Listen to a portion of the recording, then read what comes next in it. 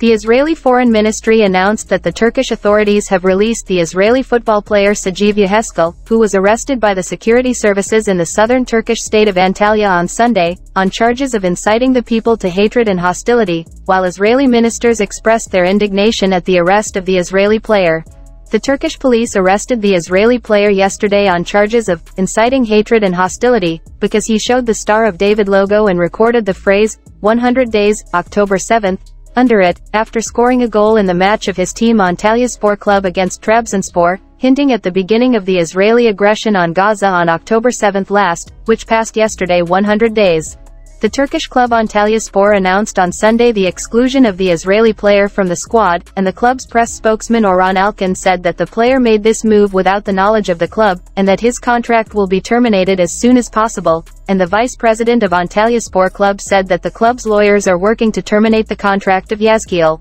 Turkish Justice Minister Yilmaz Tunç said yesterday evening in a post on the X platform that the prosecutor's office in Antalya has opened a judicial investigation against the Israeli player for publicly inciting the public to hatred and hostility, because of his ugly gesture supporting the Israeli massacre in Gaza, after scoring a goal in the match Antalyaspor against Trabzonspor. The Israeli Foreign Ministry announced on Monday afternoon that the player was released in Turkey and will return to Israel today. The Demiroren news agency also reported that the player was released after being investigated by the prosecutor general, provided that he would be tried without arrest.